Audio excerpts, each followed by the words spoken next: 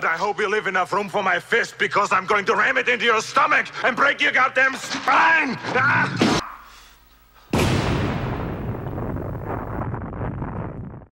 Good evening, Simon here, Explosive Action, back with another video, another update. This one's pretty different though. These papery things don't look like CDs or records, but anyway.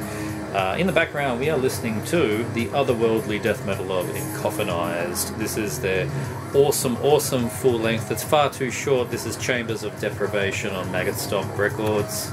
I have the LP as well, but the tape is easier to play when the turntable is underneath all of these books. So I went to a market on the weekend, my local outdoor markets, they're still on, and it's only a short walk up the street. I thought, why not? So I walked in and there was a guy, he was selling all of these pulp science fiction novels from the 50s, 60s, 70s, 80s, the golden age of trashy sci-fi novels, and they were $1 a piece, and I ended up just throwing in 40 Australian dollars and coming back with this entire pile of books. I was really happy with this. I just thought I'd go through them, mainly because the cover art on these things is just so amazing. I know very little about the contents of the books, the authors. It's not something I usually am reading that much. I enjoy a sci-fi novel, but to the extent of picking up a bulk load like this is new territory for me. Not only did I pick up these pile of books, but I did get 2 records at the fair as well, which I'll get to at the end, and they are... I'm still surprised I managed to find them at a local market. I'm not in a city, I am in some pretty leafy suburbs, so to find these in my market, I'm pretty happy about. So anyway, we're going to go quickly through these books. First one here is Worlds to Come. I believe this is a bunch of short stories, which happens a lot with sci-fi books. Very cool. It's got Arthur C. Clarke, that's a name that I do know. Ray Bradbury is another name that I know, so there you go. They're all pretty much of a muchness textbooks. This one is Spectrum #1, another collection of sci-fi short stories. This one is called The Second Pacific Book of Australian Science Fiction. So Australian authors, that one's going to be particularly interesting, I think. Bit of boobies there. Are they space boobies? They're alien space boobies, that's amazing. This is The Way the World Begins, old Corgi book. Visit Earth, the birthplace of man. Damnation Alley. Now, I'm not sure if this is what the movie is based on, probably not, but anyway, interesting cover as well. I just get drawn in so much to the artwork on these things. Space 1999 and Earthfall, the epic story of Moonbase Alpha. Silverberg, Mutants, so Silverberg is the author I suppose. Mutants, hated, feared, hunted or despised. These guys are having good fun down there. This one is Stepsons of Terror. Really cool. And these are of the right size for me to actually find time to read. Well, that's a bonus. This one's called Earthwreck. Very nice. Beyond Tomorrow. I really like that artwork. That one's great.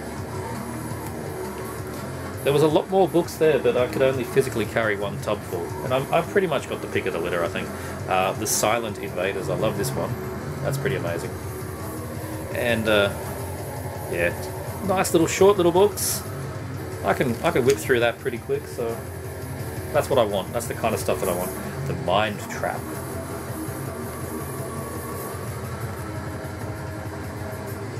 The Green Gene. This one sounds pretty interesting. Imagine a Britain in which the dominant white Anglo-Saxon race is under guerrilla attack from the Celts, who are green. So there you go. That's some pretty interesting stuff there. This one's called Spikos 4 or Spikos 4. I think it's the name of the spaceship. Very cool. The Killer Mice. I love that one. Really cool. This one's called Nebula Award Stories 10, so this will be another compilation, I think, of little short stories. Yes, it is. It's got names I don't recognise, but there you go. It's from 1965, apparently. Golden age of sci-fi. Until the Sun Dies. Very nice. Alien Embassy. That one looks bloody demonic. Space Satan. Awesome. This one is Dagger of the Mind. I love that close-up monster face there. Very cool. So there's a couple of horror type ones in here, which I'll probably read first.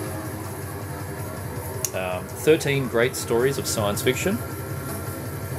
Really, really cool. There's a related one, 7 Trips Through Time and Space.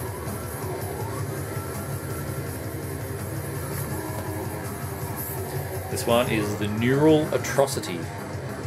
Central computer blows its mind, programs the world for apocalypse. Woof! Some poignant themes here. The Star Wasps. That one's amazing. And look how... Man, I could do that one in an afternoon. The Star Wasps. Death Ship. This one has the most modern looking cover of everything here. Spectrum number 2, another anthology. That just reeks of 70s, doesn't it? So 70s. This one I've been told is actually really good. Shambhala. Really cool looking Medusa kind of cover there. Might read that one first because it's the only one that I've had a recommendation on. Planet of the Dreamers.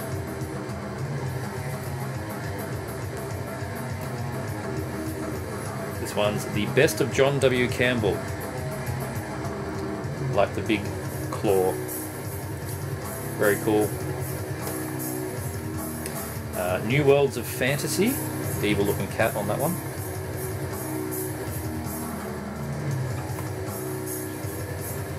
This one, this is probably my favourite cover. It really just intrigues me. This is the Star Droppers. I think that's a really awesome cover. Definitely my favourite one. I know, it just speaks to me. I think that one's really something special. You don't get this kind of art on books anymore. Strangers from the Sky.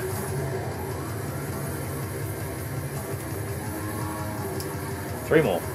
The Several Minds. This one's really good as well. Love that. Such a good picture. This one looks awesome. Anti-Grav. Big skull on the front there.